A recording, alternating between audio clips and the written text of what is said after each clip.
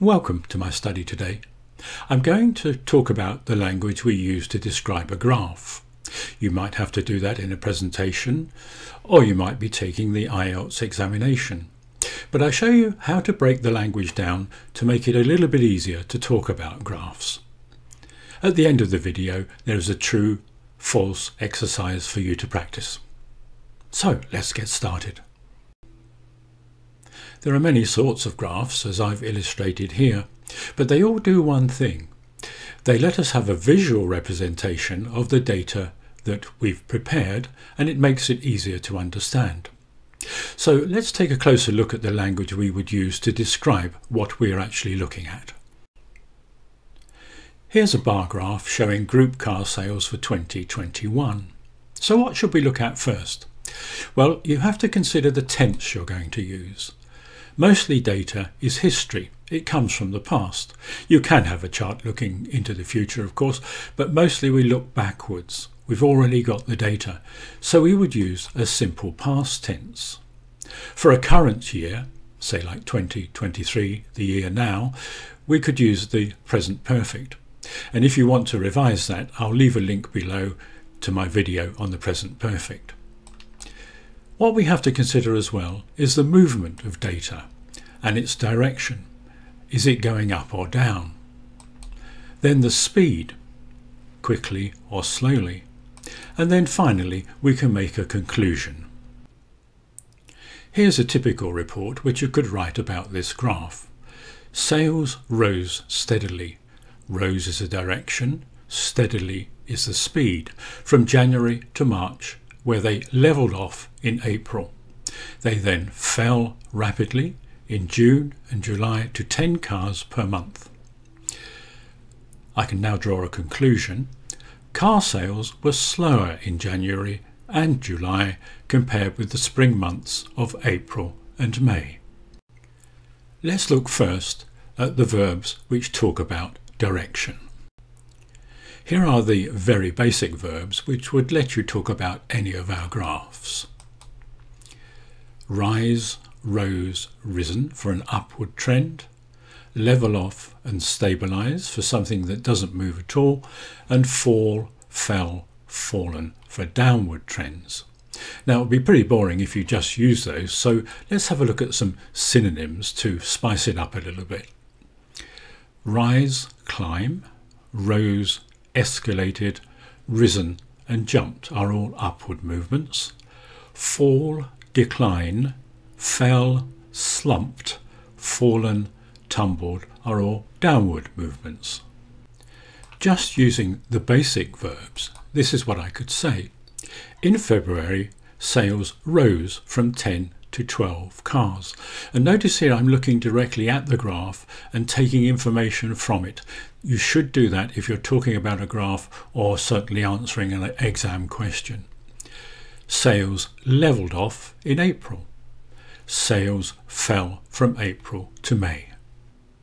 And we could use the synonyms in a similar way. Sales climbed in March to 45 cars. Sales escalated from January to March. Sales tumbled from April to July. And sales slumped from April to July. Now let's see if we can add some more information to make our presentation more interesting. We can add in some useful information to show how quickly or slowly the data are moving. Here we can use adjectives or adverbs. The adjectives are fast, rapid, dramatic, slow and steady. And the adverbs, which remember follow the verb, quickly, rapidly, dramatically, slowly and steadily. And we can make nouns from our verbs, which are very useful. To fall, a fall.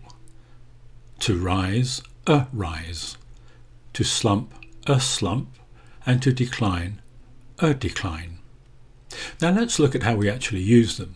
With an adjective-noun combination, there was a rapid rise in sales from March. It tells us how fast the rise was. It was rapid.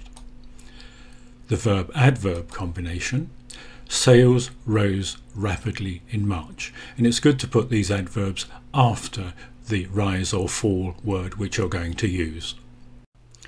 Now we can write our report like this. Sales rose steadily from January to March, where they levelled off in April. They then fell rapidly in June and July to 5 cars per month. Car sales were slower in January and July compared with the spring months of April and May. And you notice the last sentence uses one of our nouns from verbs. There was a fall in sales from April to July. That makes it much more interesting. But there are one or two more phrases you can use. For sales that rise rapidly, you can use the idiom sales skyrocketed in March. Sales took a hike in March, and sales reached a peak. If the sales are going the other way, downwards, fairly quickly, you can say sales nosedived in July. Remember, it's important to talk about the data in a graph so you can draw conclusions from the figures that you see. And you can use phrases like this. For a percentage increase or decrease, sales increased by 20% in February. Doubled, sales more than doubled in March. Halved, sales halved in May. You have to study the figures fairly closely to draw those conclusions. Now we have a lot more information to write our report about the graph. We can talk about the direction, the speed, the data, and we can draw a conclusion. So we could write something like this. Sales skyrocketed from January to March, where they levelled off in April.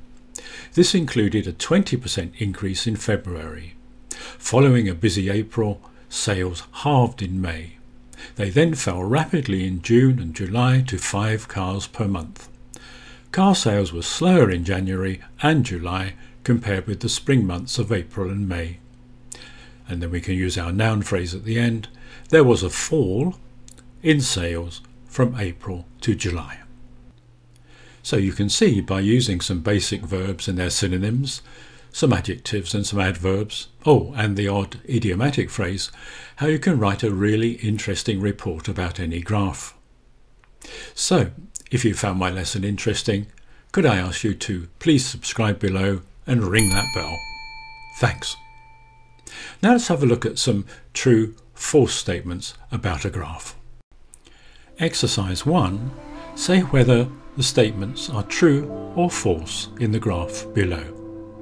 The answers follow.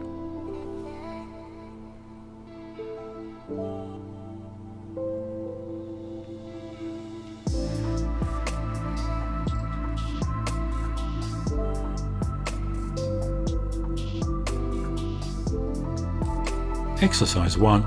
Answers.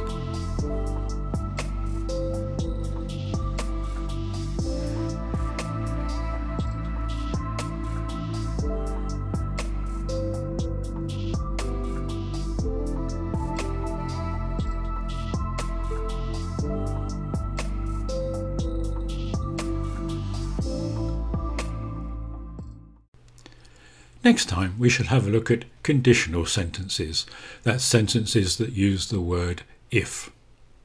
So, thanks for watching, and I'll see you next time.